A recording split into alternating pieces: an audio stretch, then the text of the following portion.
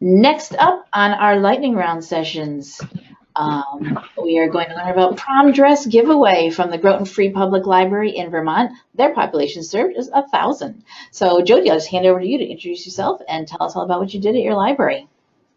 Great, thank you so much. So good afternoon, everyone. I hope you're enjoying the conference. I know that I am surely enjoying it myself.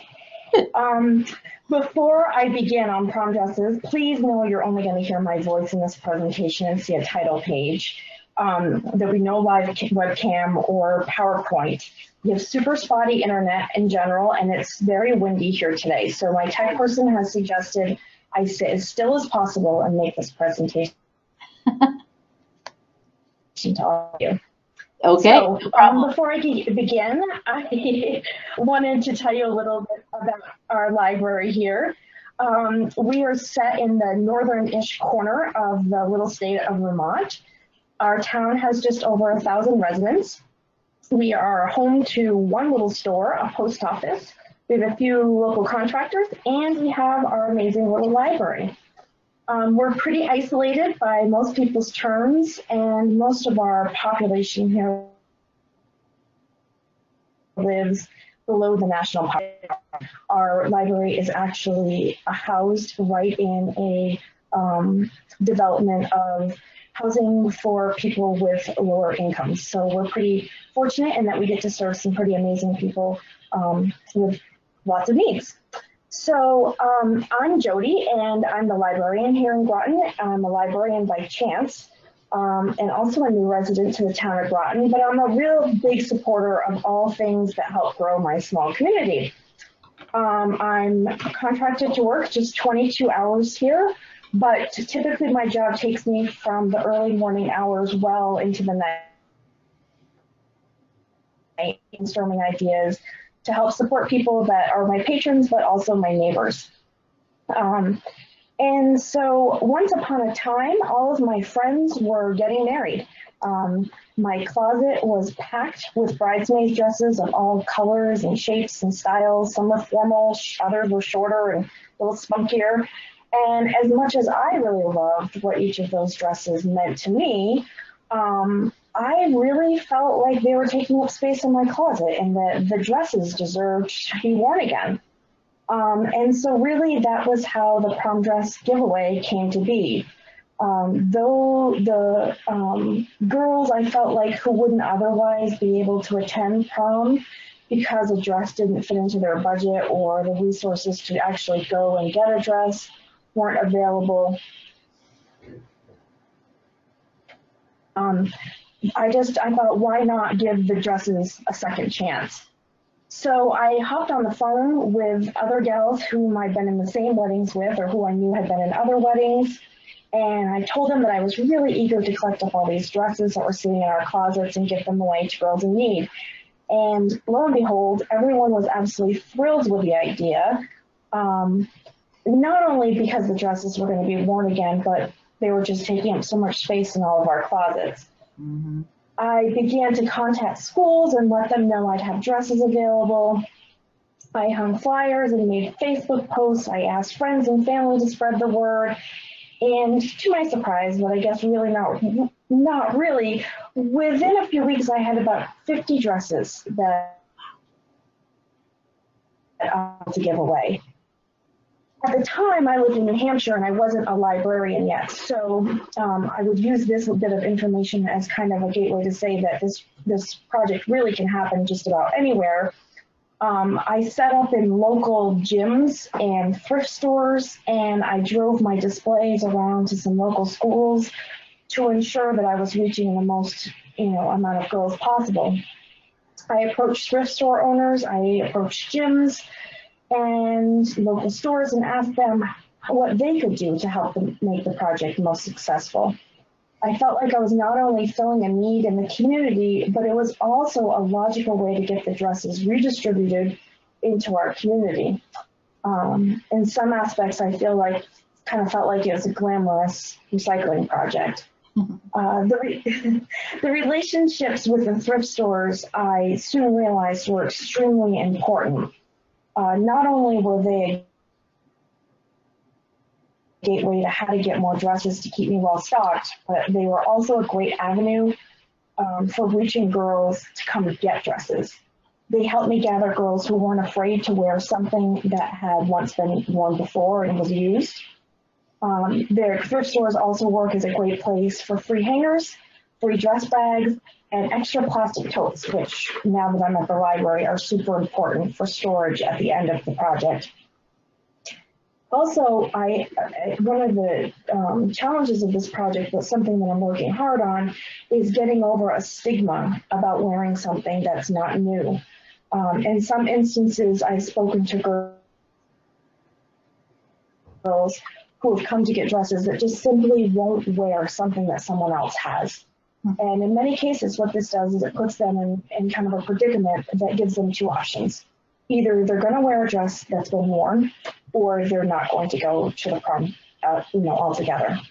And being that we live in a very small community, many girls fear that the dress that they're going to wear to the prom, everyone will know about because there's a stigma about who wore it last year and what that girl represents, and they don't want to be in the same dress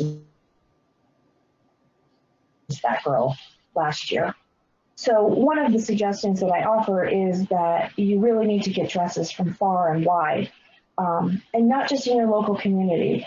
I contact my dad in an entire different state and friends in entire other states and ask them about if they have dresses and find ways to meet all up. And so the collection of dresses from far and wide is super important. Using social media seems very, very important. Getting the word out there, and once the word is out there that you're collecting dresses and that you have an amazing program, I promise dresses will just very easily start flowing in. Starting early on this program, which is where I am at this point here in the library, means contacting your schools, find out when the proms are going to happen, make a calendar of the different dates, and try to promote the different proms during those different times. So here in our town, we have a union school, and so I really work hard to do their prom, but there are some towns a little further away from us, and I do find out when their proms are, and I do find girls do come from all over the place to get dresses. When there's truly a need, I feel like people will come to get them. Our program also asks that, or has the idea that there are no qualifications to get a dress, so all dresses are free without any questions. Let's see. When people know that there's an outlet for getting rid of the dresses, in many cases, they'll jump on coming to your library to drop them off. But watch what you wish for, because my town is so super small. I often find myself, even in the evenings, driving around doorstep to doorstep, picking up dresses that people no longer want, that they would like to give to our program. I also have the problem that the dresses take up a lot of space, and so, again, watching what you wish for. If you get too many, that becomes a problem too. Setting in the library can be challenging. In the case of our library, it's super small, and I felt like this may be totally impossible.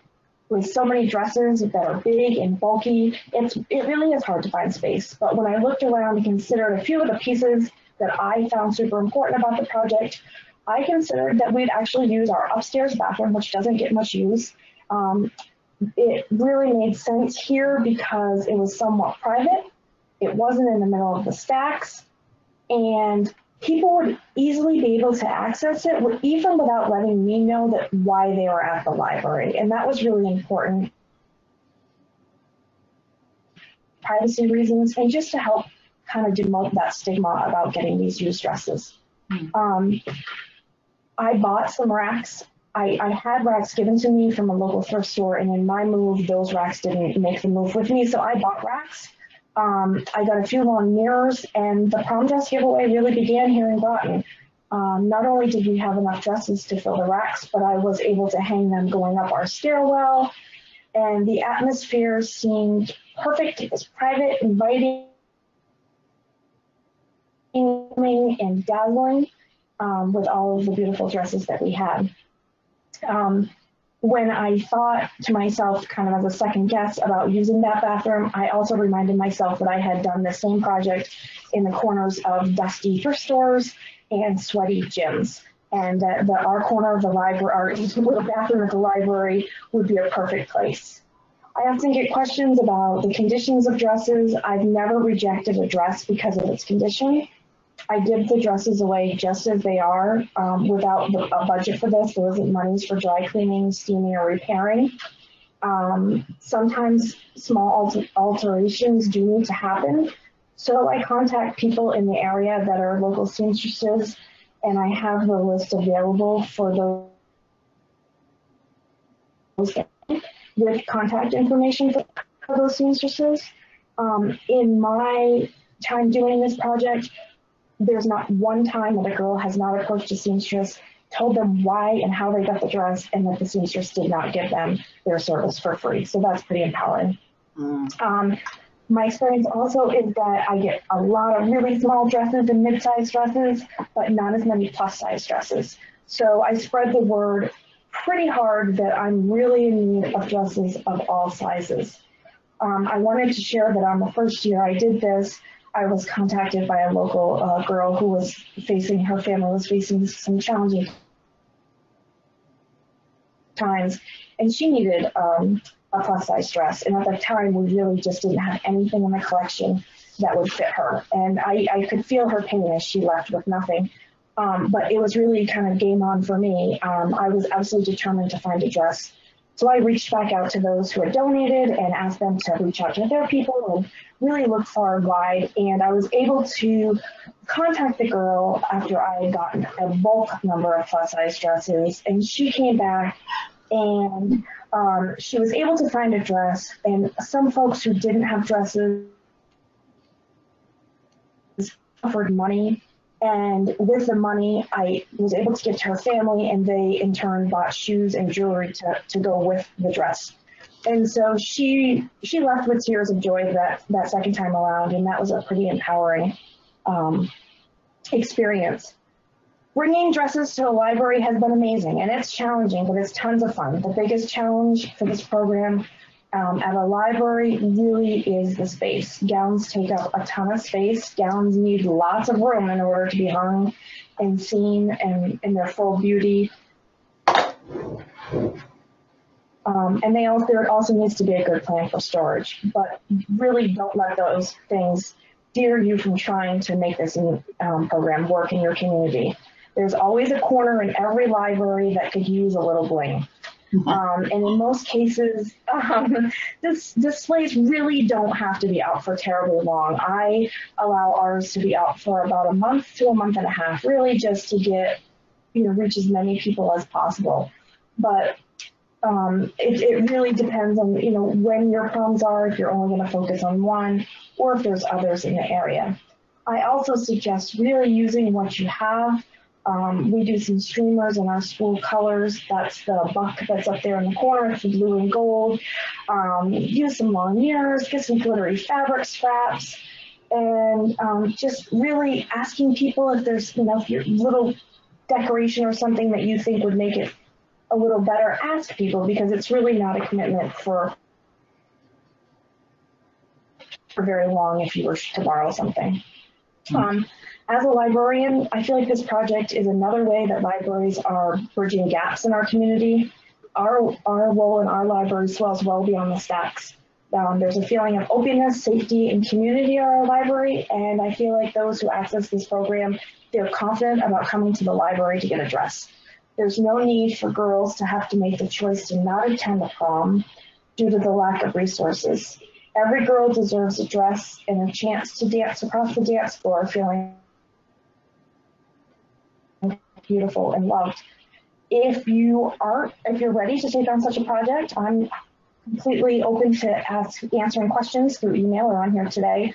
But there are also many organizations who have local chapters doing something very similar to what we have here in Groton. Find one that supports missions and make it a reality in your community. Or like me, take it and head on and start collecting the dresses. one dress at a time, one person at a time, making a big difference. And that's our prom dress giveaway here in Groton. All right, absolutely. That's very sounds like a great program. We did have just one comment that came in that I'm going to read that I'm going to discuss here.